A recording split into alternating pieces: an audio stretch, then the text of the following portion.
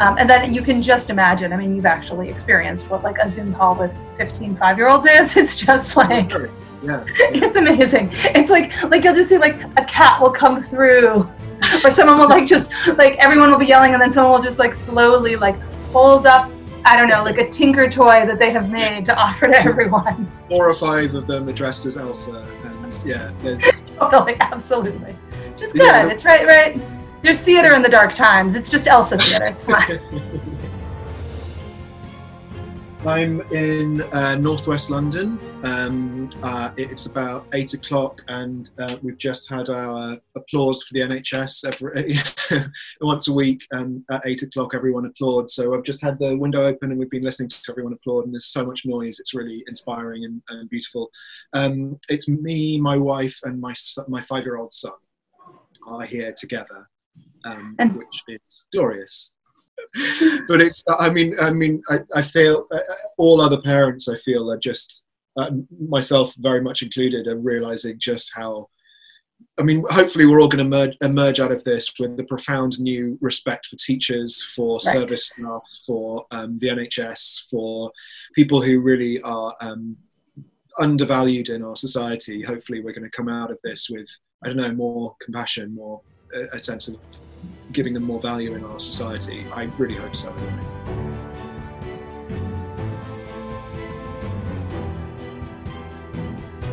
Yeah, all over Zoom, and which is a brand new thing to me, and FaceTime and all of those things, and checking in on people via what the phone is just lighting up constantly with people alternating between panic and sending funny memes.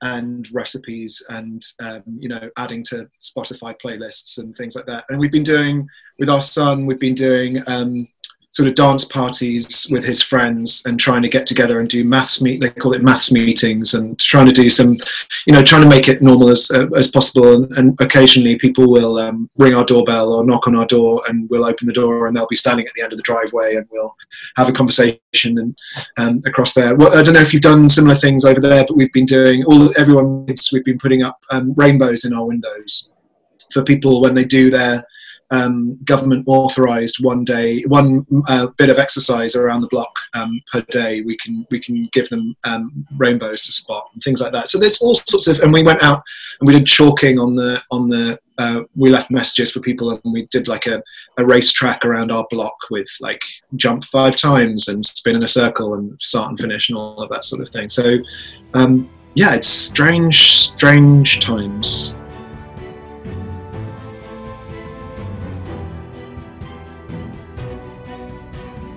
Yeah, I'm finding it hard to. I'm exhausted all the time. I don't know if anyone else is feeling like this. And I get to the end of the day, and trying to work and trying to parent and homeschool at the same time is kind of exhausting anyway. But getting to the end of the day, and I've got a pile of books by the bed, and I'm just sort of dipping in and out of them. And actually, what we end up doing most of the time is rewatching the American version of The Office. And we've watched it, I'm sure, straight through at least 3 times. And we're now on season 4, and we're watching several episodes of that a day. And I've started DJing again. I used to do that all the way through university. It's sort of one of the ways I kind of got through university, and I got back into it in the last few years, and like played at people's weddings and birthday parties and stuff. And for the last few months, we've been doing sort of impromptu back to mine sort of parties in my kitchen with the parents from my son's school on a Friday. I think we'll end up him and his friends will be playing Mario Kart in the living room, and we'll be in the kitchen having a dance party. And I sort of really missed that way of connecting with people. So I've just been, I'm no good at it really, but I enjoy it, and it's a nice meditative space to get into, and that's been fun to sort of go over Instagram Live or something, and just have, usually it's about 4 people watching, sending requests and stuff, but it's people from all around the world. There's people in Germany and people in LA and people in New Zealand and stuff, and all they're having a house party together, and that's been really lovely. And I think kind of discovering this new way of connecting with people has been really nice. Other ways of keeping art alive. We're doing so much crafts and painting and drawing and Lego and building of things and making a floral bouquet out of egg cartons. And my son started doing this thing, which we showed him some online drawing classes. People like Rob Biddulph and Mo Willems and people have been doing these classes online. And he then started doing his own classes for me, where he'll just sort of give me the instructions of what he's drawing, and it'll be sort of abstract shapes and then very strict rules about how to colour it all in, and just trying to copy him and seeing how his brain works when he's got a pen in his hand has been kind of a nice way of connecting with him. And I mean, it's I was saying before we started recording that finding these moments of sort of kind of the new context of all of this is making us feel very grateful for a lot of what we have, and the time that we have, and the time that we can spend together, and the fact that we have space, the fact that we have outdoor space, the fact that we are not on the front line. My sister is a doctor, and she's just had COVID quite badly, and she's through it now. Thank God, she's much better now. She's still exhausted, but she says she's in her words, she's 85% back. But it got really scary for a bit, and I know people who've lost people, and it's a really I have no idea what it's going to be like when we emerge from this, what it'll have done to us, what it'll have done to, the 5-year-olds like my son and his friends to have lived through this, however long it lasts, and to come out of it, what impact that will have on them long term in how they interact with the world and think about the world. The fact that we've had moments where we've gone to the park and he's had to sort of jump out of the way of people to keep the 2-meter distance, and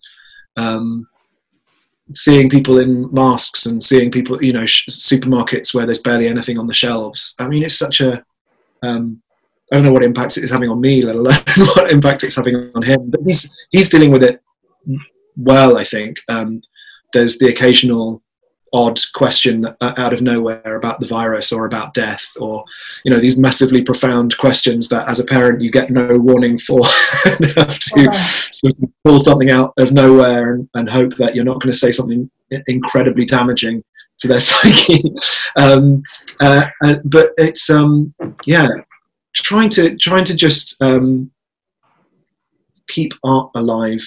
I guess. I mean, there's a lot that I'm working on, which when we're giving each other time to work, and I'm finding that really helpful, actually, having some things to focus on. I'm finding inventing people and characters and situations quite hard, which is tricky because that's my job, but it's the absurdity of it, and trying to work out what world and what the rules are of a world when we're living in such dystopian times right now.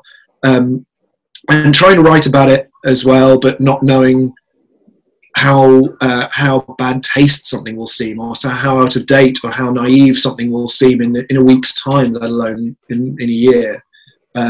It's really hard. But doing things, I'm working on a couple of adaptations, and that's been much easier and much more. You can really escape into something like that, and there's sort of problems to solve. You have a particular task for something you can focus on and look at. Sorry, I'm rambling. I'm answering several questions. No, that's great. You know how I am.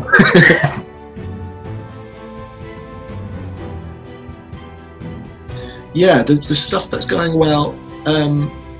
It is. It's the adaptations, actually. It's the way you can really delve into a world that is so unlike this. I'm sort of doing a thing set in quite a dystopian world, and I'm doing something set in a sort of fantastical world, and going into those environments and pulling out the characters and the events and trying to solve that has been kind of a nice escape, actually. The stuff, and I've been asked by some companies like Headlong and the Schaubühne in Berlin to write new pieces that actors, because they want to keep their actors employed, and I'm so sympathetic to that, and I love those companies. And so I've written things that actors can do from isolation over Zoom, or record on their phones or on their laptops or whatever.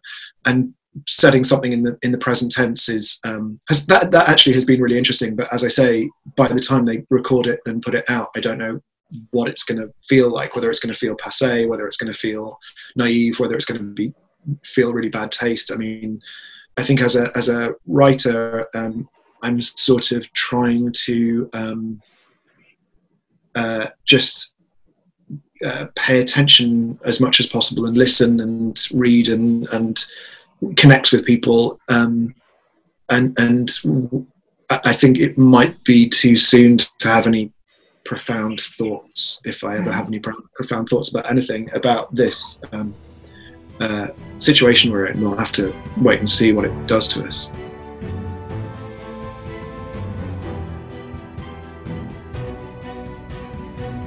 I've avoided going to the theatre for so long, really. I mean, I suppose I do go often, but I don't go as often as I used to. Maybe that's partly becoming a parent, and partly because so much theatre just seems sort of boring and irrelevant and pretentious and out of touch and disconnected from the contemporary life, which is pretty damning about my chosen field. But the idea now of being amongst people, the things that we took for granted, the idea of going into a big room full of strangers and sharing an experience together, now sort of feels like impossibly romantic and optimistic. And I can't wait, I suppose, to just have that sensation of experiencing something in a crowd full of people, and going to concerts and going to see, you know, I think that's what I was saying about The Office, was watching The Office or reading these books at the moment, and finding it so odd that people are around people in these books that were written, or these shows that were made long before the crisis, that it now seems so strange that we've adapted so quickly to this new normal where we have to keep 2 meters distance and self-isolate, and that, you know, watching The American Office and people in the conference room, in the meeting room, and you think, why are you doing this? It seems crazy. And I don't know how quickly we've adapted and what that will do to us over the long term, or however long this lasts, and whether we'll ever shift that, or whether we'll just, once this is all over and we're allowed back out of our houses, whether we'll adapt quickly again to that and start taking everything for granted again. Or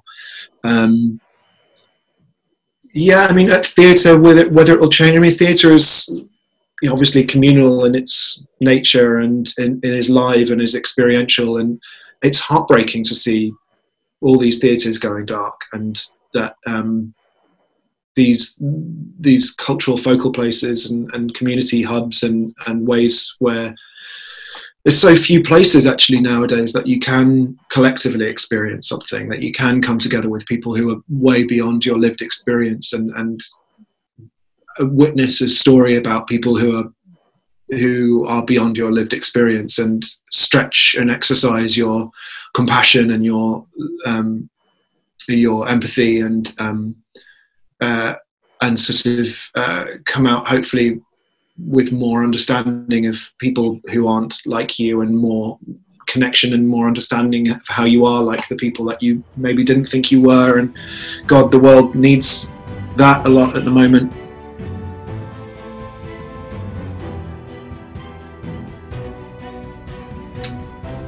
I mean, yeah, of course. I mean, it's I'm looking forward to seeing my family. I'm looking forward to get my son back to his grandparents for a bit, and for us all, you know, we're doing like a lot of families, we're organising a Zoom quiz night, I think, for the weekend, and that'll be great. But it's not, you know, I think particularly my mum and dad are feeling frustrated that they can't come and help, and my sister having been ill, they you know, they feel very, I can't speak for them, but you know, we're all feeling like we just want to reach out and be there for people, and it's really frustrating. You know, we know people who are immunosuppressed, or older, or have asthma, or, you know, they're people that we are trying to do what we can for them. You know, F's been doing click and collect sort of grocery shops for people and dropping off people,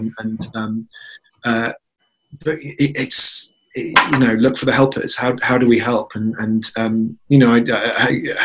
can we, as you say, how can we celebrate the people who have been working throughout this time to keep everything going and to looking after the people who are the most vulnerable, and queuing for a coffee. I'm looking forward to just going and getting a coffee in the morning, and stupid stuff, and going and getting my laptop out in a cafe, and all these things that we sort of took for granted. My kid going to football club or dance class or any of these things, being able to drop him off at school and just chat to the other parents in the school grounds, and it's all gonna, I think we're a way off it, but it's such normal things that I never even thought were particularly special that are going to feel amazing. I hope they continue to feel amazing for a while when we come back.